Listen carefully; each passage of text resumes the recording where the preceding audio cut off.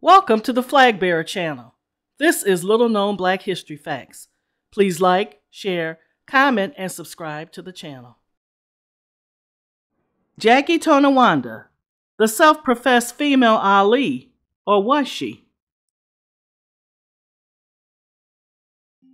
Jackie Tonawanda was a pioneering figure in women's professional boxing. By age 13, she had begun boxing in Gleason's gym in Brooklyn. She trained hard and relentlessly, sparring against male opponents who she kept up with. Tonawanda began her boxing career in the 1950s, a time when women's boxing was not widely recognized or supported. Weighing in at 175 pounds, Tonawanda was a legitimate heavyweight and struggled to find women in her weight class.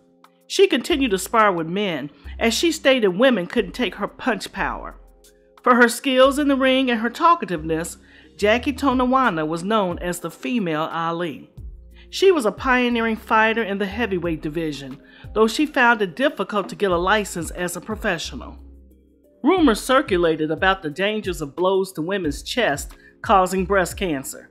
In 1974, Tonawanda began her application for a boxing license. Women could already legally be pro wrestlers and boxing managers in the state, so when her application was denied, she fought hard to make it right. Tonawanda set out to prove that women were more than capable in handling the sport of boxing as males were. She brought a discrimination lawsuit against the New York State Athletic Commission for sexism, which was denied because the commissioners believed that a female boxer's reproductive organs and breasts would suffer too much trauma.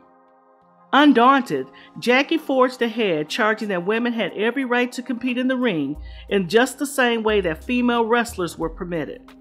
She sued the state again for discrimination, and the state Supreme Court ruled in her favor and encouraged her to sue once again to have the laws preventing women from boxing be revoked.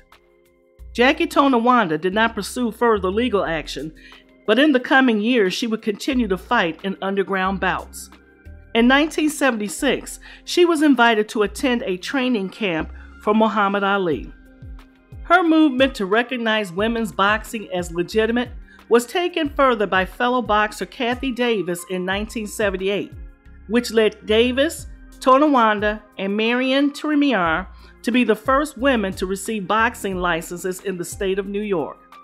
After gaining her license and being allowed to fight professionally, Tonawanda was much older than her contemporary opponents. She fought in one professional bout against Diane Clark and lost in the 6th round by a split decision, making her professional record 0-1. In 1986, she was injured in a car accident, which forced her to officially retire, ending her professional career. Due to the majority of her fights being unsanctioned, as women were not allowed to prize fight, her record is hard to determine. Sources claim it is anywhere from 23-0 to 36-0. Despite this uncertainty, Tonawanda's achievements go far beyond her boxing record. She was the first woman to box in Madison Square Garden in 1975. Her opponent was kickboxer Larry Rodania, whom she knocked out in the 2nd round with a strike that broke his jaw. A man fighting a woman in such a public venue was unheard of. However, it pushed female fighters into the spotlight, and Tonawanda received many more offers to fight other men for the publicity. Despite the lack of opportunities, she persevered and became one of the prominent female boxers of her time. She was known for her fierce fighting style and was a pioneer in breaking barriers for women in the sport. Tonawanda fought both male and female opponents during her career, challenging traditional gender roles in boxing. Tonawanda's determination and skill led her to numerous achievements. She won the New York State women's title in 1959, which made her the first ever female boxing champion in New York. She also represented the United States in international competitions. She was known in her prime as the female Ali.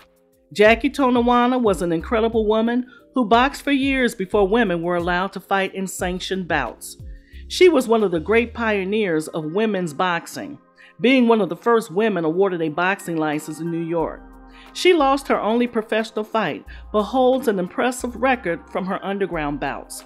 She was even named the #1 light heavyweight by Boxing Illustrated in 1979 and 1980. Even after she hung up her gloves, she went on to coach champions and prove that women were just as fierce in the ring as any man. Tonawanda's greatest achievements, however, was her resilience in facing the New York state to legalize and license female boxers. But was it true, or was it all just a sham? In February 2022, it was alleged that Jackie Tonawanda fabricated everything about her fights with others. It was also stated that she was known to fabricate fights that she was in and lie to anyone that would give her a chance to get something written about her. In the many underground bouts that she claimed to have won, there are no opponents named in the records of any of the fights that she told the media that supported her claims of being undefeated. It was determined that she had only one fight as a professional and lost that fight to Diane Clark.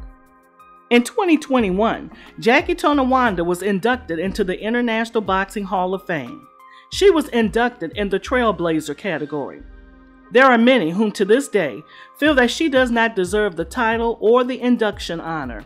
However, there are those supporters that believe that it doesn't matter what her actual record was. What matters is that she was a voice for women's boxing and was one of the first to be granted a license.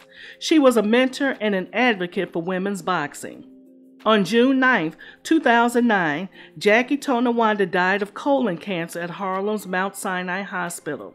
With no life insurance, pension, or savings, there were no funds to pay for a funeral, and her body was slated to be buried in a potter's field on Hart Island.